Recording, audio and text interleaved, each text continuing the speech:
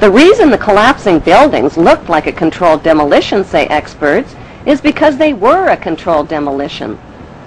Photos and video recordings confirm that explosions occurred at the base of the two towers as well as in Building 7 before they fell.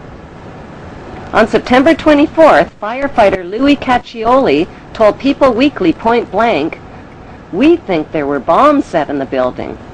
That claim was echoed by many witnesses and by firefighters who heard the explosions just before Tower 1, Tower 2, and Building 7 collapsed.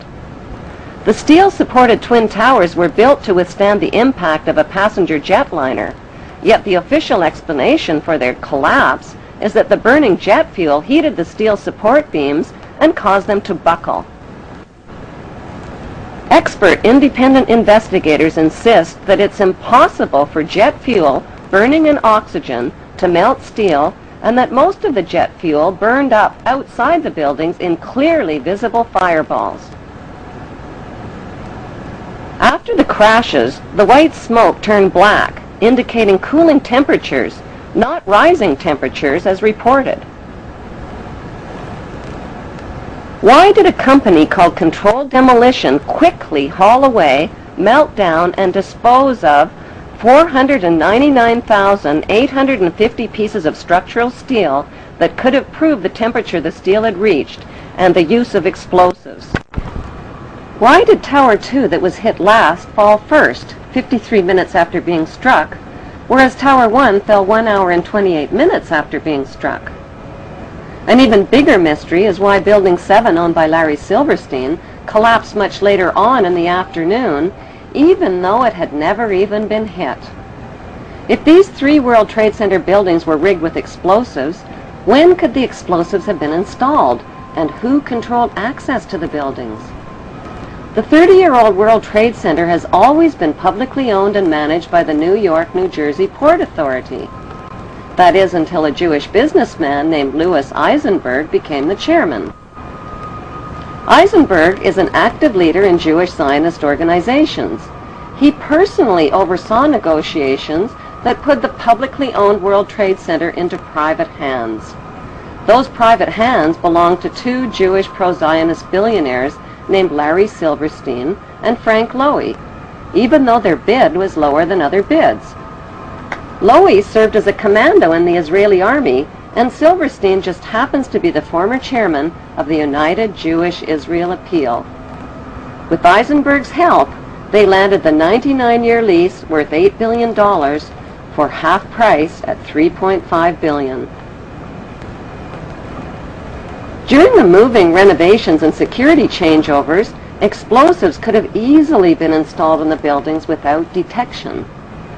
George W.'s brother, Marvin Bush, was not only the director of the World Trade Center's electronic security company, he was also the director of the World Trade Center's casualty insurance company called Houston Casualty.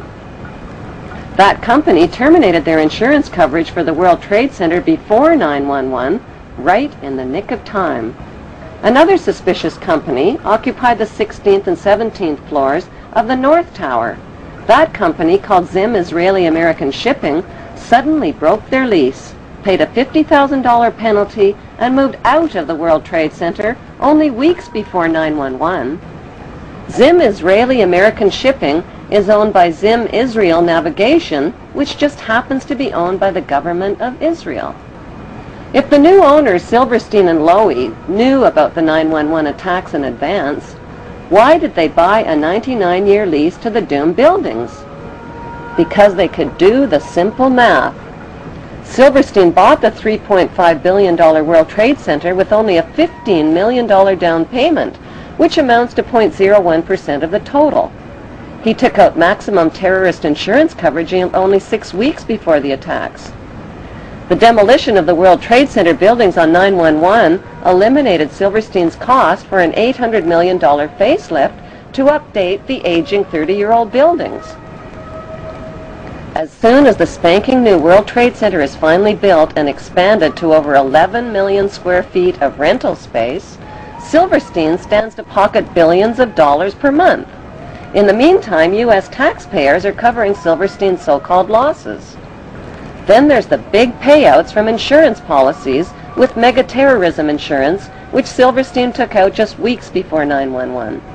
Silverstein is demanding a 200% payout by claiming payouts for 2 separate 9/11 attacks instead of one. Silverstein's insurance companies, called Swiss Re and Munich Re, are the same companies under investigation for advanced knowledge of 9/11 and for profiting from 9/11 on the stock market. If Silverstein's insurance companies knew in advance about the attacks, why would they insure doomed buildings? Were these giant insurance companies handpicked to keep a lid on their insurance investigation findings and to ignore the evidence of 9/11 cover-ups? Silverstein has since bought out Frank Lowy, paid off investors and loan groups, put limits on victim compensation claims, and turned the publicly owned World Trade Center into the smelliest private real estate deal in American history. George W. Bush threw up permanent roadblocks to stop an independent investigation of the 9/11 events. When the 9/11 Senate Committee report was published, 27 pages that would have connected international banks to 9/11 were censored. On October 30th, 2003, a CBC television documentary investigated the 10-year friendship between the Bush family, the bin Laden family of Saudi Arabia, and the Saudi royal family. That friendship includes illegal presidential campaign contributions and partnerships in oil and weapons companies like the Carlyle Group. Since 9/11, 2,500 relatives of victims filed trillion-dollar lawsuits against 7 international banks, against the Saudi friends of the Bush family, and against the U.S. government for suppression of information. On 9/11, all U.S. flights were canceled, and desperate relatives of 9/11 victims were grounded. 48 hours later, September 13th, an update. Private flights were still prohibited. To take off required government approval at the highest level. That morning, Prince Bandar of Saudi Arabia visited the White House. And later that day, something unusual began to happen.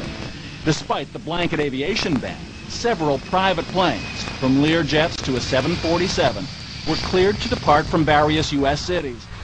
On board were dozens of the Saudi elite, almost every one a bin Laden or a Saudi royal. Meanwhile, Elizabeth Alderman was desperate to find a way from Paris to New York, where her son Peter was missing. The bin Laden family, whoever was in the United States, got safe passage home, and I couldn't get home to be with my children. Other families couldn't get to New York, who lived far away, to even begin to look for their children. At this point, we didn't know who was alive or who was dead. I couldn't get home, and the bin Laden family were all able to get home. Since 15 of the 19 hijackers were accused of being Muslims from Saudi Arabia, why wasn't the fury of George W. Bush directed at Saudi Arabia instead of opium-rich Afghanistan and oil-rich Iraq? Before the first plane ever even hit the first tower on 9/11, a massive military buildup was organized near Afghanistan called Operation Swift Sword and Operation Bright Star. 23,000 British troops were sent to the Oman Gulf near Afghanistan, and 17,000 U.S. troops joined NATO troops in nearby Egypt. All of these forces were positioned for attacks on the Muslim countries of Afghanistan and Iraq before 9/11. The Patriot Act, which was designed to limit American citizens' democratic rights and freedoms, was also designed and written months before the first plane ever even hit the first tower. So who exactly are the producers of the 9/11 reality disaster movie that collected billions from insider stock market trades, $200 billion and counting from terrorized U.S. taxpayers, and gazillions of dollars from the conquest of Iraq's oil fields and Afghanistan's opium fields? Contrary to popular opinion, the producers of 9/11 are not practicing Jews. And contrary to popular opinion, the producers of 9/11 are not practicing Muslims.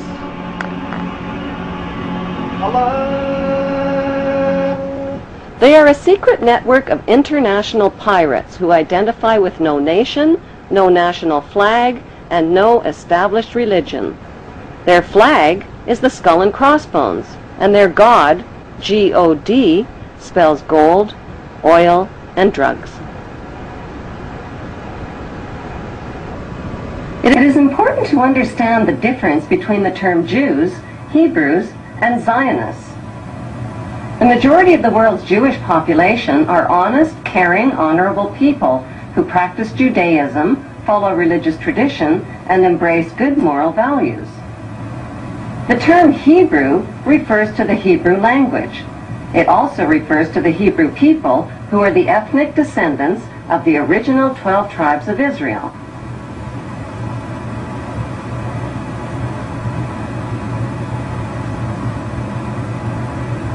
The term Zionist refers to political extremists. Zionists believe that the Hebrews are God's chosen race of people and that the Hebrews have a right to the land of the Muslim Palestinians. Why? Because according to the Bible, God said so. These Zionist extremists represent only a small minority of Jews and Hebrews. Christians who support Israel's theft of Palestinian land are called Christian Zionist extremists. Their goal is to help fulfill the prophecies of the Bible story. Countless millions of Americans are reading a series of novels called Left Behind. They're topping bestseller lists all over the country, and they're being made into movies. They chronicle apocalyptic times. The setting is the 21st century, complete with warplanes and TV correspondence. This is Buck Williams reporting live from Israel. I am standing in the middle of an all-out attack. But the plot is ripped from the pages of the Bible, so it all winds up here in Israel, where according to the book of Revelations, the final battle in the history of the future will be fought on this ancient battleground in northern Israel called Armageddon. It will follow 7 years of tribulation during which the earth will be shaken by such disasters that previous human history will seem like a day in the country.